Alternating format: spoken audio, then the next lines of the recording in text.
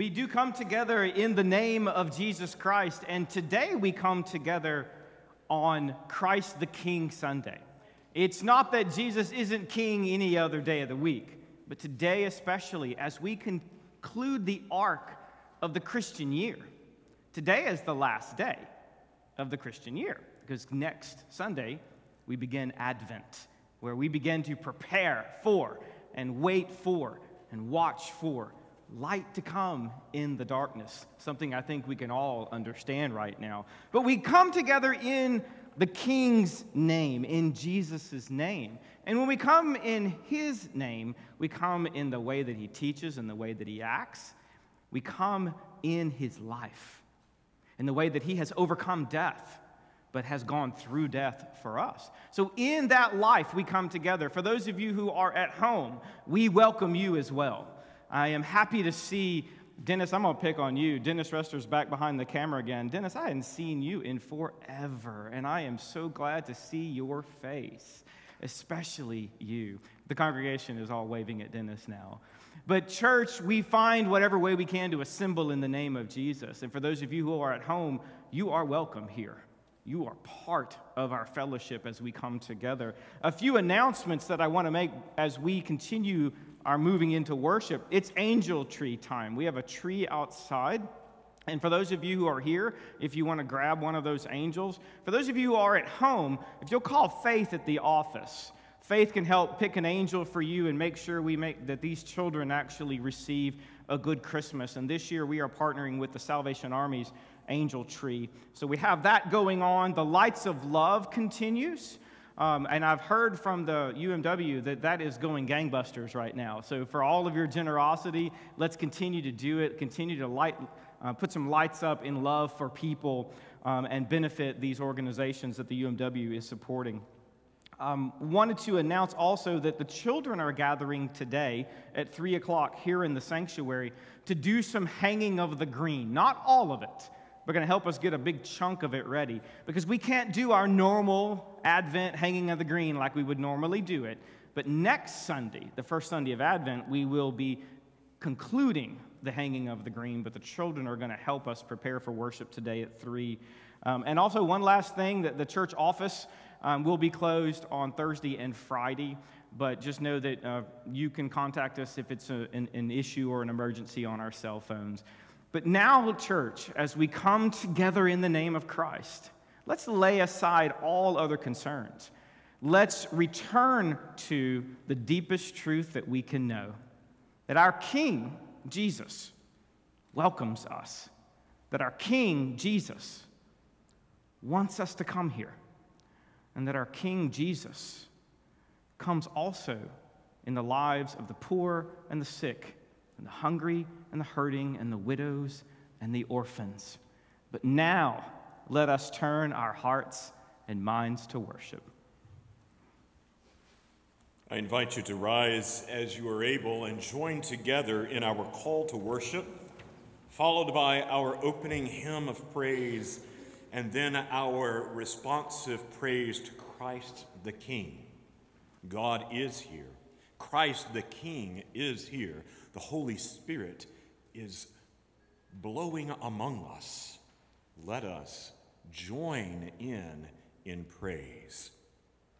Come worship Jesus Christ, Alpha and Omega, the one who is, who was, and is to come. We come to worship the one who rules justly. Come to worship Jesus Christ, the faithful witness, the firstborn of the dead, the ruler of the kings of the earth, bread of heaven, God with us, good shepherd, true vine, eternal word, the great I am, wonderful counselor, Prince of peace. We come to worship Jesus Christ, King of kings and Lord of lords. To him be glory and dominion forever and ever. Amen.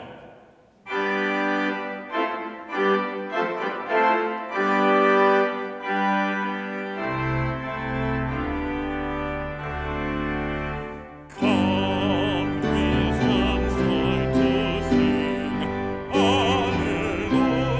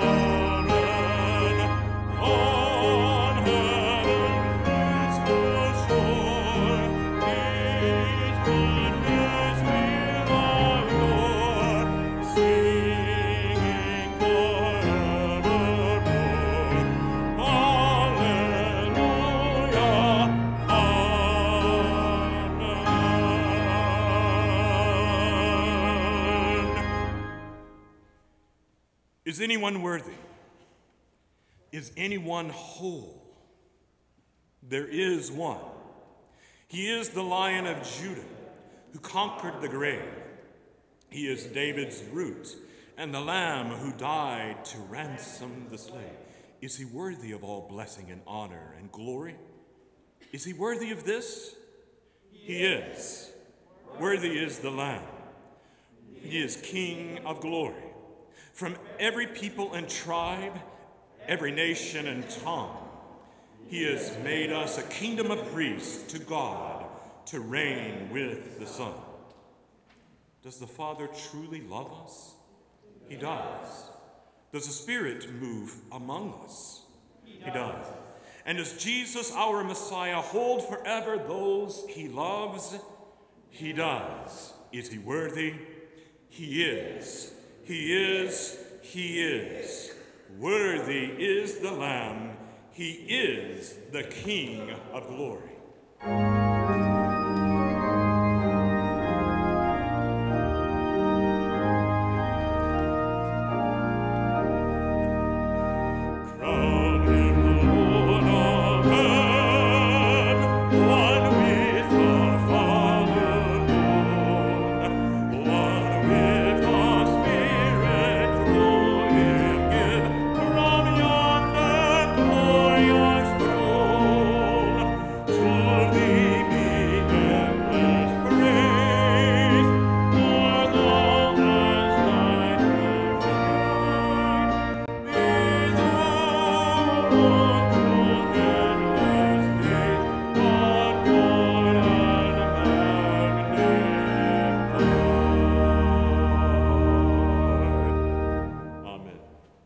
Seated.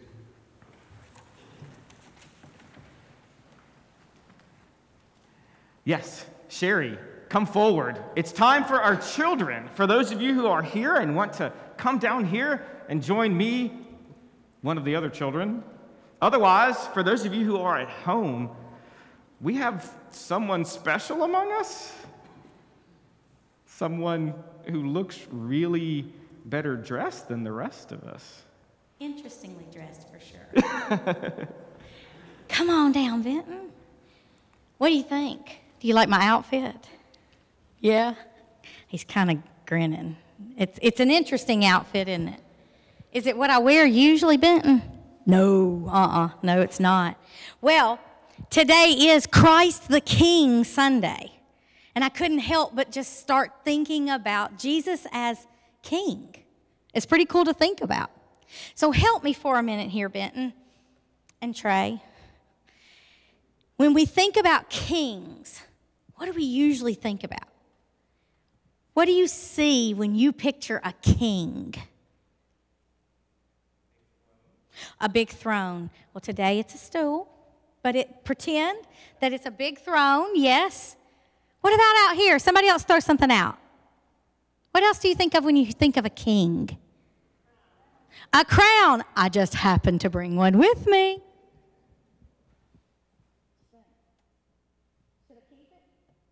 Yep, Benton says yes, it stays. Okay, we're going to hope it. So we think of a crown. I think of the color purple, too, for royalty. And I brought my robe.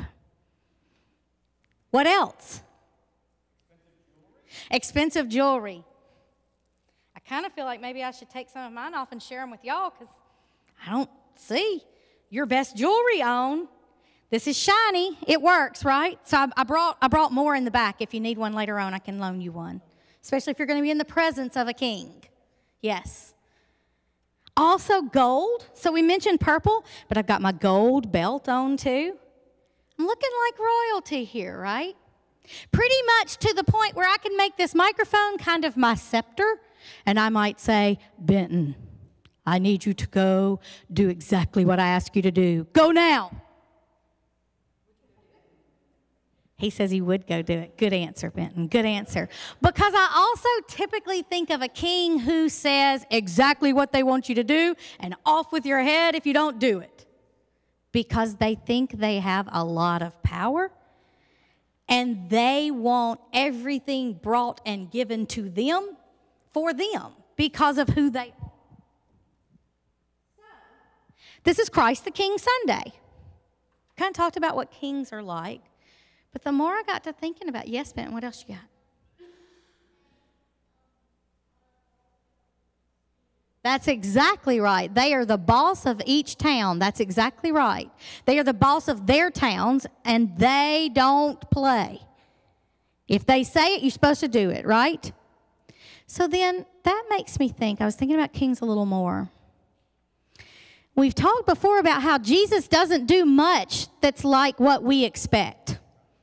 When he was here among us, he didn't look like everybody else. He didn't do like everybody else thought he should, even his own disciples. His own disciples had pictured that he would look something like this, with a crown and with robes and ordering people around, and the Israelites would get their place in the world and in history because Jesus would be king of all their armies. And yet, is that really what Jesus turns out to be as a king? No. So Jesus didn't even wear a crown, even though if anybody deserved having a crown, it was him. He also didn't really care about fancy jewelry and things. I don't know about the gold tie. Gold might be a little bit flashy for who Jesus was.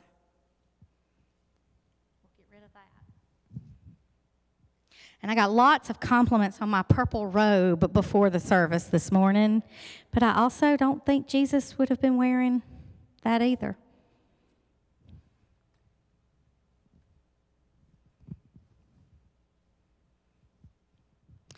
No, I actually think that on our Christ the King Sunday, that Jesus might have looked a little more like this. Simple tie around his robe, and wearing something that symbolized serving others. When he had the opportunity to be king here on earth, he took off the towel and he bent down, knelt down, and washed the disciples' feet, when really most kings would have been expecting, get down here and wash my feet. And then the other thing is, we've already talked about he really wouldn't care too much about all of those fancy things that we might bring to him as gifts, because what he really wants, we already have. What is this right here, Benton? It's a heart. That's what he wants from us most of all. So as a king, he looks completely different, and yet we celebrate Christ the King as the greatest king of all time and for all time. What he really wants is our heart, and he really wants us to have his heart for loving other people. And those things would make him proudest as king. Completely different, and yet so, so very special. Let's pray. Dear God, thank you for continually reminding us that you flip things upside down. Jesus, you don't look like every other king in the world. And that's exactly who we love as our king. You showed us by modeling for us instead of expecting to be given to you as king. You modeled for us the love and the treatment of others that you expect from us because we know you. Thank you, Jesus, for who you are, Christ the King. Amen. can rejoin your parents. Sherry, thank you. Children, you heard. This is Christ the King, but Christ the King not in earthly kingly form. Christ came as a servant with a servant's heart to shepherd us, his sheep. Let us prepare to hear the word brought to us from Cam as from the Old Testament, the prophet reading of Ezekiel. Let us prepare to hear. The Lord continually watches all of God's own sheep. They are led to green pastures and brought before stilled waters. Praise God for God's tender and loving care. O Lord, open our spirits to respond to your words of compassion. Amen.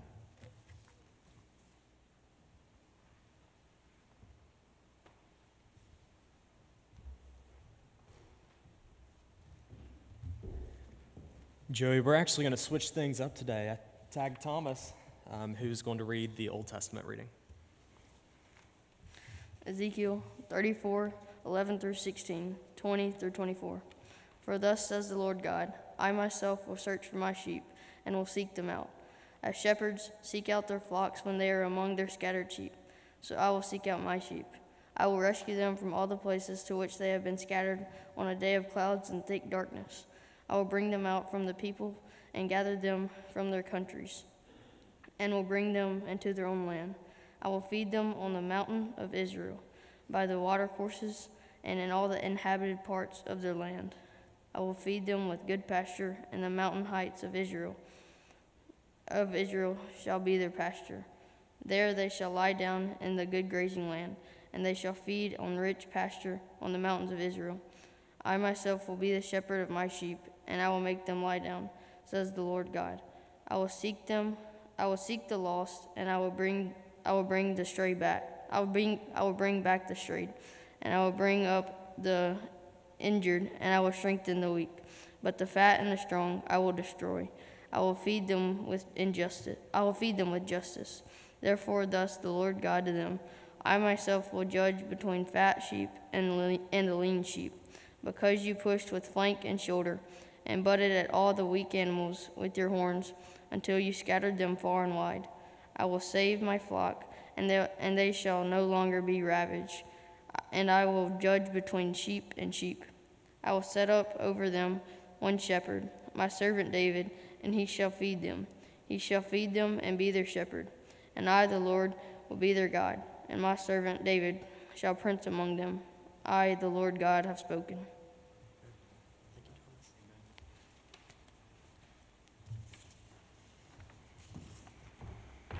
Thank you, Thomas. Praise be to God who seeks us out in our brokenness. He's both the Lamb and the Shepherd, and in our brokenness sent Christ the King, who went to the cross to forgive the sin of the world. Let us now move into a time of humble confession. Lord, you are our God. You are both our Lamb and Shepherd. Holy One, in confession we acknowledge we are like sheep that stray from your fold. We are the perpetually hungry, ever in spiritual need, and at times in physical want. But so are others. We are the naked, with wounds exposed and bleeding. But so are others. We are the sick, fevered, chilled, and in pain. But so are others. We are the strangers, separated from ourselves and from others. Hear us now as we confess our brokenness and our need. We offer up our silent prayers.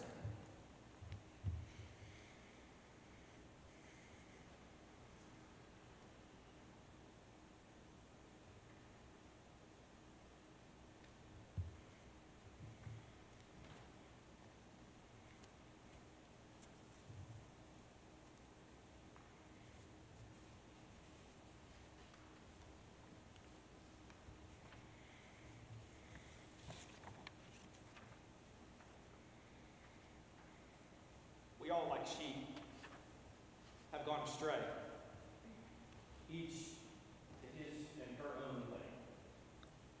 We all, like sheep, do stupid things.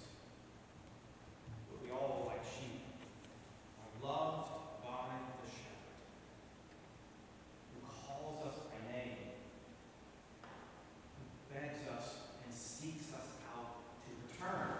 So in our confession of sin, in our confession of brokenness, to do so simply opens up the opportunity for our return to the one who most loves us, to the one who cares for us. So hear these words of assurance, O sheep, O children of the King. Our Creator God sees our hunger, and He gives us food. Christ the healer touches our wounds, offering comfort and blessed relief. The Spirit blows through us, cools our fever, and eases our pain. God sees and touches and heals our wounds. Thanks be to God.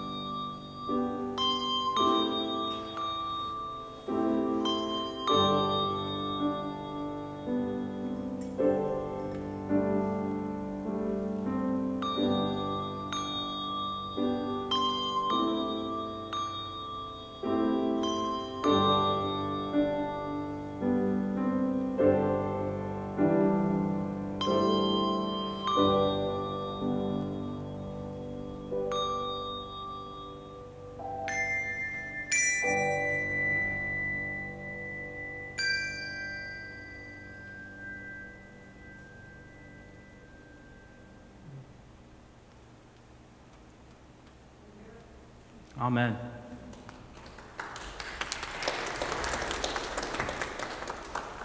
Both Joey and my wife have told me that I didn't have my mic on just a second ago. And I think it is very important that all of us here, and especially for those of you who are at home, we hear what just might be the most important words that we say every Sunday. Your sins are forgiven. You are reconciled. You are no longer a lost sheep. You've come home, and the shepherd feeds you and loves you and tends to you. Amen. We come to a time of prayer. We come to a time really of offering. We haven't been passing plates like we normally do. And I want to say that I miss that part of the service. I miss coming down here, and I miss the ushers coming forward, because it's a visible sign of making that offering. For all of us to acknowledge that God doesn't need our money, and God doesn't need our wealth, but God welcomes us to come and be transformed in that offering. So for those of you who are faithful in your giving, thank you. For those of you who see that as your sacrifice to the Lord, our King, thank you. But also for those of you who pray earnestly and deeply, who come transparently to God in worship, in confession, and in reconciliation, I also say thanks be to God. So we come now to make an offering. We've been offering our praise, but now it's time to offer something deep inside. The concern, the joy, the fear, and the hope. We offer now as we enter into a time of prayer. I want to offer some names that others have shared with me. Missy's niece has had some medical issues, Callie. We ask that you pray for Callie Saunders. We pray for George Navarrete as he now goes into this new life without Dolores by his side. For Don and Joreen Williams and the faithfulness that Don continues to show his wife as she is at home. For Dot Tennyson, we continue to pray for her as she has been recovering from surgery and now COVID. So we will continue to hold her in our hearts. For Hetty Bradshaw. Hetty is home, by the way. Hetty is no longer in rehab. She is at home and she is able to move around and still as wonderful and feisty as she, our beloved Hetty, always is. For Ken and Lori Martin, one of our AV team. As Ken is at the hospital and Lori is at home, Ken actually asked us to pray for Lori. I text Ken periodically, and I noticed this morning on Facebook that he was feeling nominally better, and he's looking forward to coming home. As Cam and I have been talking, we also pray for the general well-being of our students, for the upheaval that they are facing. For those of us who are older, we can stop and acknowledge that their lives are completely upside down right now. For their teachers, but especially for them. Their normalcy, their community, their friends, their dances, their get-togethers. This is a time of shadows for them, of loneliness for them. And I want us to hold all of our students in our hearts and acknowledge that this is not happy time for them to not be at school, to have to school from home. So students who are here, we hold you. This is not the way we want you to have to do your school either. And for last, we just pray for our leaders, whether it's the leaders of our denomination, whether it's the leaders of our state and our country. For wisdom, we pray. Whatever else that you hold as your offering to God, I ask you now to present it to God as that which is deep and true within you as we now pray. Oh God, the chaos, it's still here. It seems like the chaos, the waves of crushing water are always upon us. Oh God, speak your light, please. May your mighty voice calm the waters. Oh God, we need to be reminded that you are King enthroned on high, but that you care and you see and you come. Oh God, we praise you, we worship you, but we do so with a pit in our stomach, confusion in our minds, a sadness in our hearts. But somewhere in there is a hope in knowing that this will end, that you are here, that the chaos will not overcome, that you will shepherd us as your sheep. And the kind of king that you are is the kind of person that we saw in Jesus Christ. Indeed, truly the King of kings and Lord of lords, but in no way like the way we want him to be, but oh, how much the way that we need him to be. So God, we make this offering to you, not of part of ourselves, but our whole selves. We offer this to you as your beloved children. We offer this to you in a deep hunger and a deep need of being welcomed by you. Oh, Father in heaven, when we have nothing else to pray, we know that we can pray the prayer that Jesus taught us to pray, saying, Our Father, who art in heaven, hallowed be thy name. Thy kingdom come, thy will be done on earth as it is in heaven. Give us this day our daily bread, and forgive us our trespasses, as we forgive those who trespass against us. And lead us not into temptation, but deliver us from evil. For thine is the kingdom, and the power, and the glory forever. Amen. We are about to hear some very important words that our King spoke. Our King Jesus spoke. I invite you to stand, if in person or in spirit, so that we can hear and pay attention to the words that Faith is about to read. The gospel lesson comes from Matthew 25, 31 through 46. When the Son of Man comes in his glory, and all the angels with him, then he will sit on the throne of his glory, and all the nations will be gathered before him. He will separate people one from another, as a shepherd separates the sheep from the goats. And he will put the sheep at his right hand, and the goats at the left. Then the king will say to those at his right hand, Come, that you are blessed by my Father. Inherit the kingdom prepared for you from the foundation of the world. For I was hungry, and you gave me food. I was thirsty, and you gave me something to drink. I was a stranger, and you welcomed me. I was naked, and you gave me clothing. I was sick, and you took care of me. I was in prison, and you visited me. Then the righteous will answer him, Lord, when was it we saw you hungry and gave you food, or thirsty and gave you something to drink?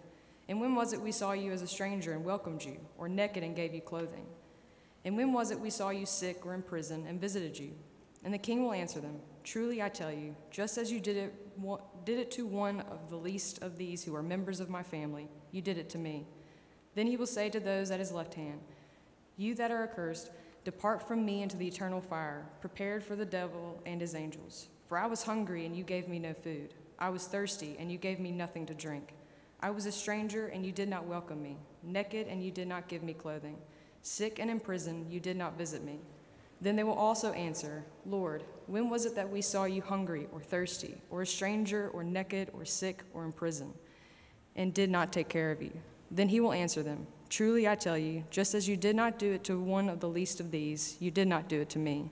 And these will go away into eternal punishment, but the righteous into eternal life. This is the word of God for the people of God. Thanks be to God.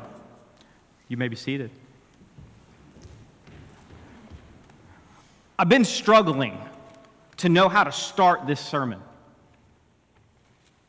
Because when I read these passages and when I was studying them, I began to feel heavy. I began to feel guilty.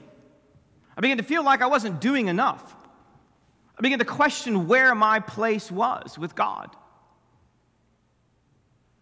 Every face that I had passed by without smiling, every person that I knew was in need and didn't stop to help. All of that became crushing down on me. And I really struggled. And I honestly continue to struggle when this particular sermon of Jesus is preached, because it's unavoidable. There's sometimes we can look at it and go, well, if you move the word this direction or this translation has it this way, maybe it really means this. This really means what it means. And it means that Jesus loves his sheep. That's what it really means. We go all the way back to Ezekiel and we see God's love and care for God's own flock. And in there we begin to see an interest in how the sheep are treating the sheep. Another challenging presentation of who God is and who God expects us to be.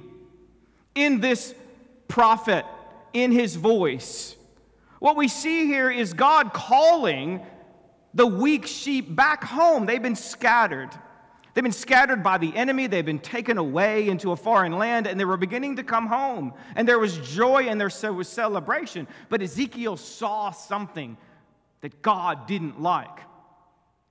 God saw that the wealthy and the powerful and those with lots of food and those with healthy amounts of calories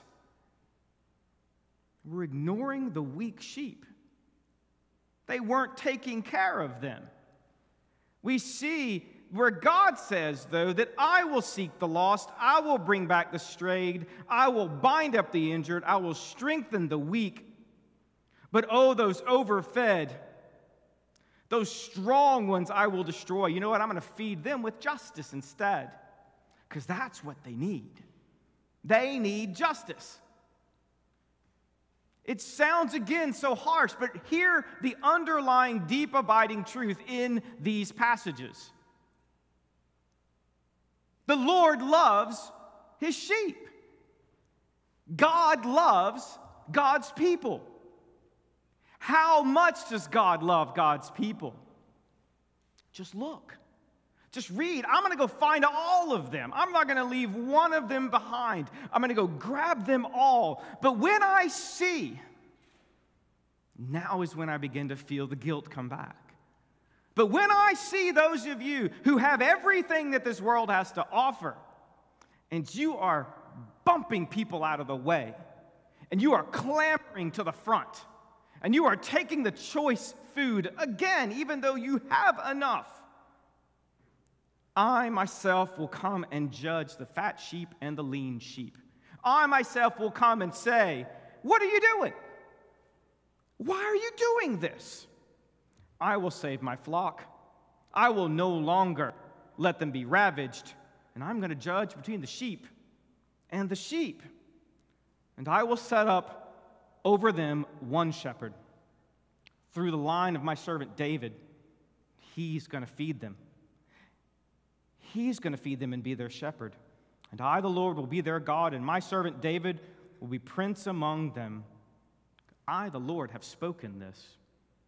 So as far back as God had people, there was this brokenness. God sees this and says, but I love all of my sheep. I love every single one of you. And I want your life to be different. I want the way that you live and the way that you act to be different. It's not a harsh judgment. It's grace. It's a deep and abiding acknowledgement that why, if God cared, he wouldn't say what he was saying. It's like being a parent and watching your children fight with each other. I love you. Why are you doing this? It's time for care, for love. It's time for justice. It's time for rightness.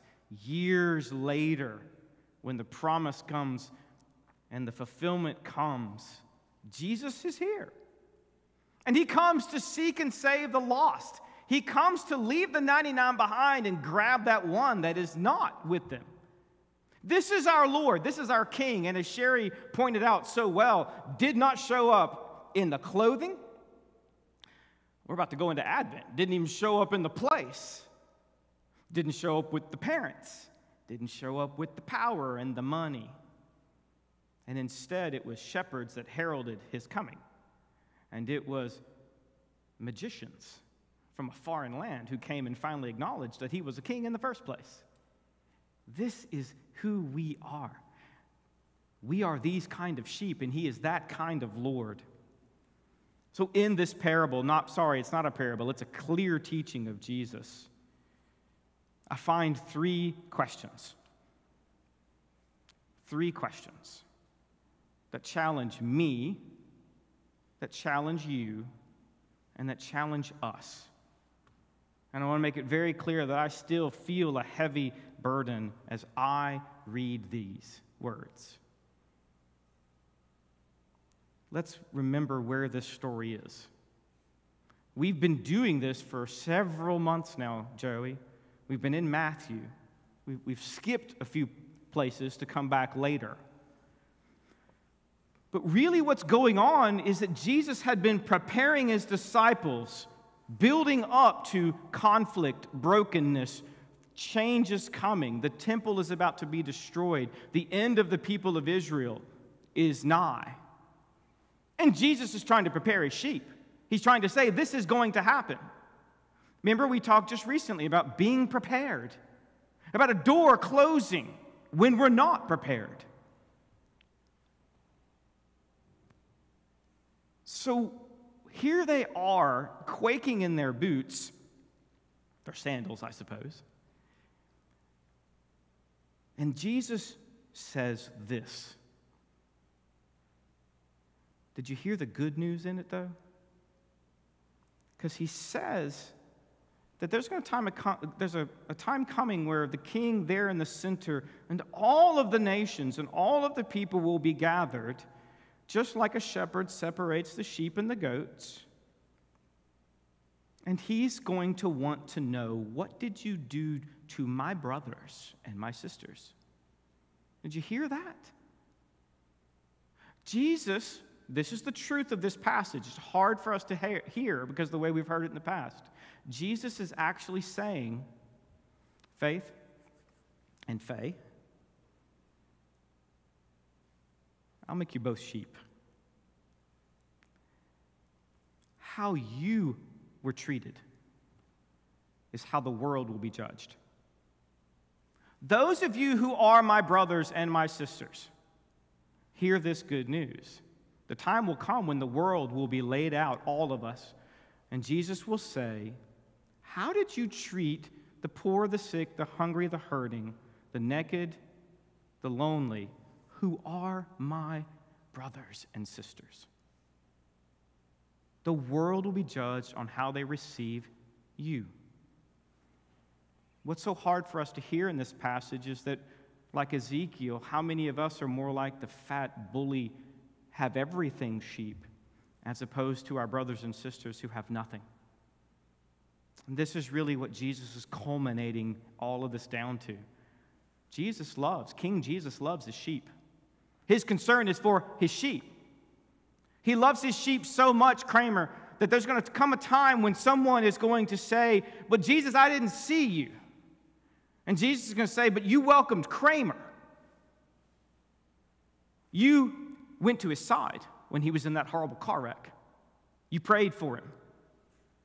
You attended to his needs. Come in. I want you in here.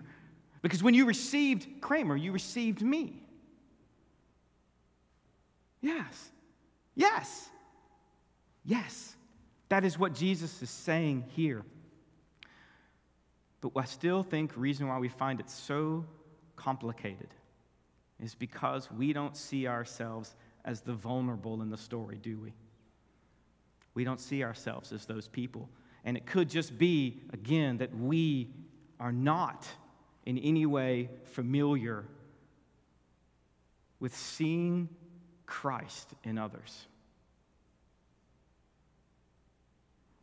These people who cared for the stranger, the naked, the imprisoned. Those people didn't do it because they knew it was the king. Hear me again. They weren't out trying to earn their salvation in any way.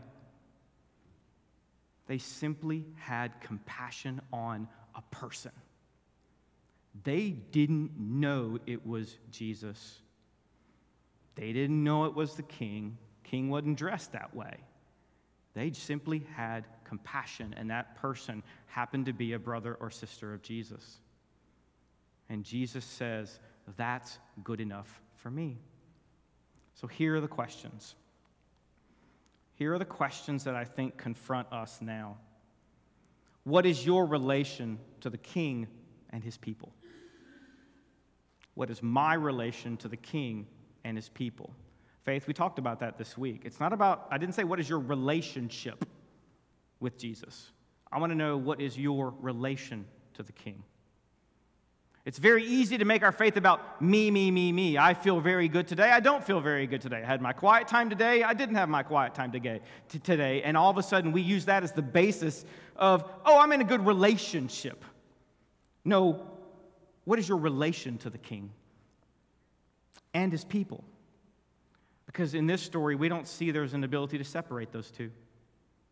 Because when you're serving the king, you're going to be serving the king's people. Last year, this time, we had among us, do y'all remember Marcel Sachou? Do you remember the missionary that came from the Central African Republic? In that moment, in that time on Christ the King Sunday, Crossgates United Methodist Church did something that matched what we see here. We welcomed a brother of Jesus who had barely anything to do his ministries over in CAR, and we welcomed him. This is what we're talking. What is your relation to the king and his people? Who are we actively every day seeking in relation with one another? Number two, are you prepared to see the king? Are you prepared? Jesus was getting us prepared up to this point. Are you prepared? Because when we say to one another, I see Christ in you, we're making a profoundly ethical statement, a moral statement.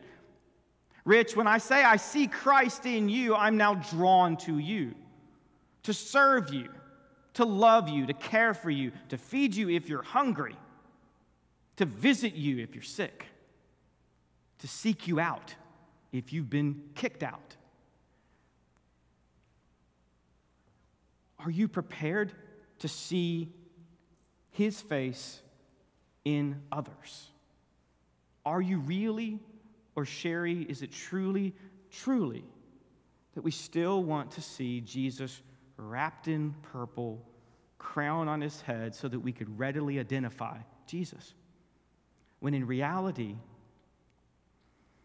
you're one of his children, you're one of his sisters. So when I go and serve you, who am I serving?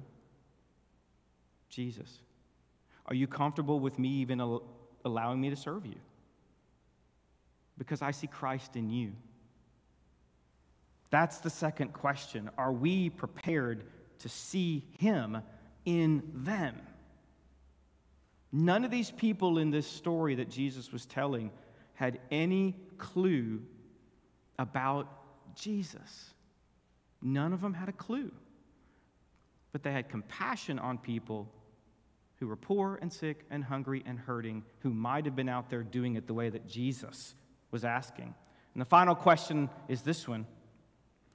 How are we treating kinfolk? Because that's how we're treating the king. How are we treating one another? How truly are we treating one another? In this church or out in the world? When you encounter another brother and sister in Christ, and you know that they are, but they look different, smell different, live in a different place, they're your kin. And we're in a kingdom now. Jesus is our kin. Brings us in and says, how have you been treating my kin?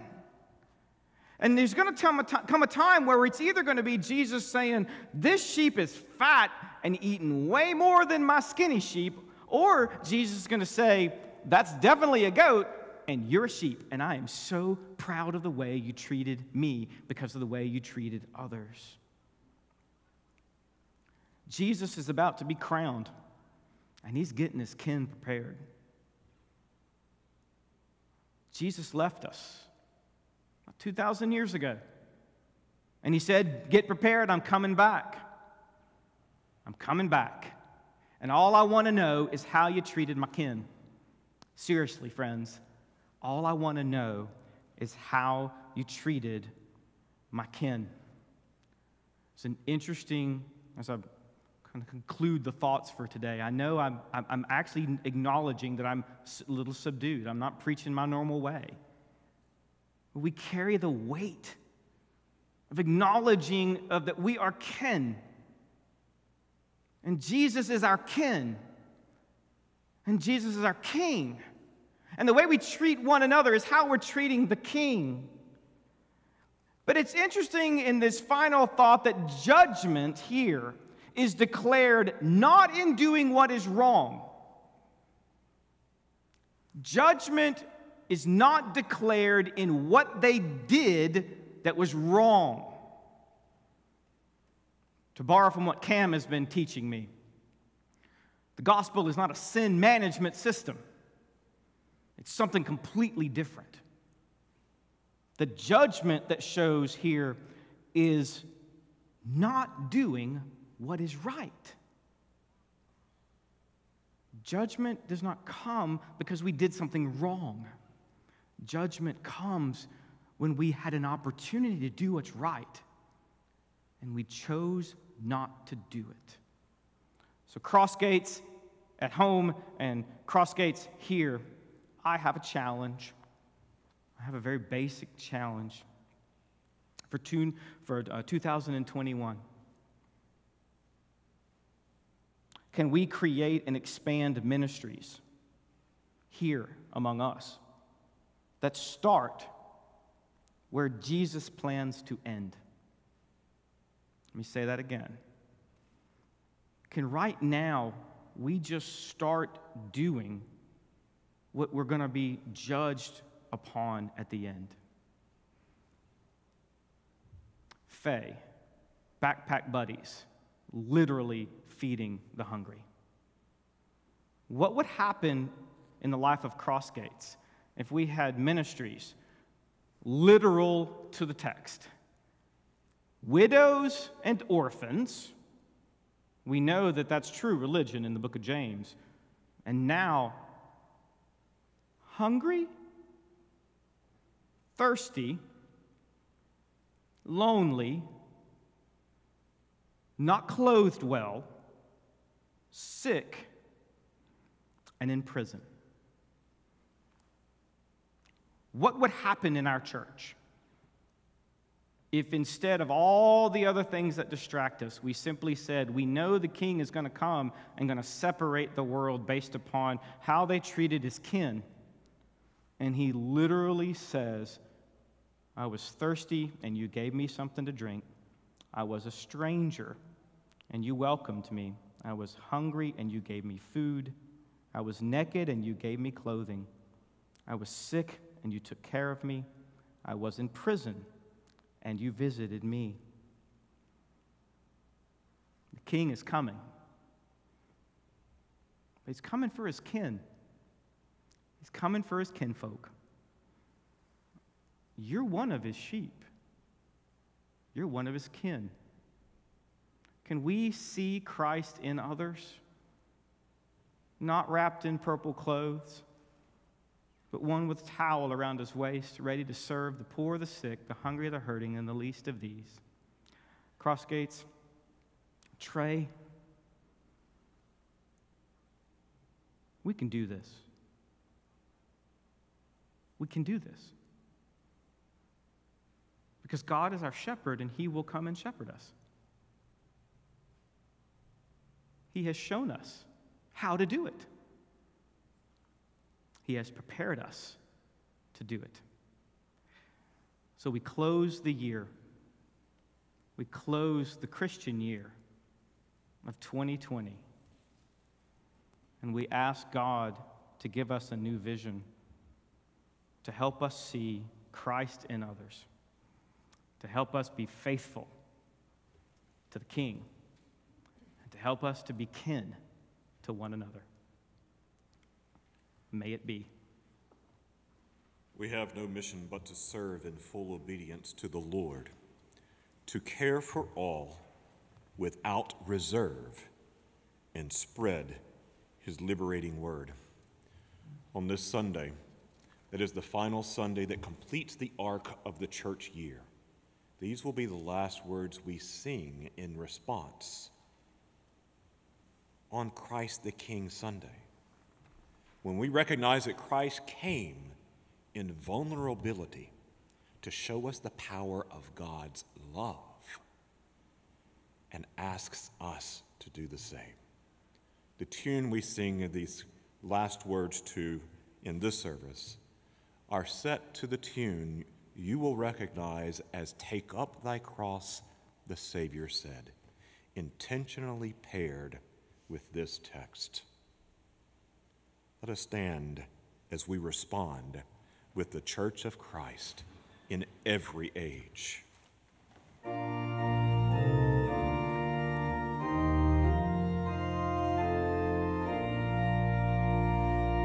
The Church of Christ in every age is set by change, but Spirit-led, must claim and test its heritage and keep on rising from the dead. Then let the servant church arise, a caring church that longs to be a partner in Christ's sacrifice and clothed in Christ's humanity. We have no mission but to serve in full obedience to our Lord, to care for all without reserve and spread his liberating word.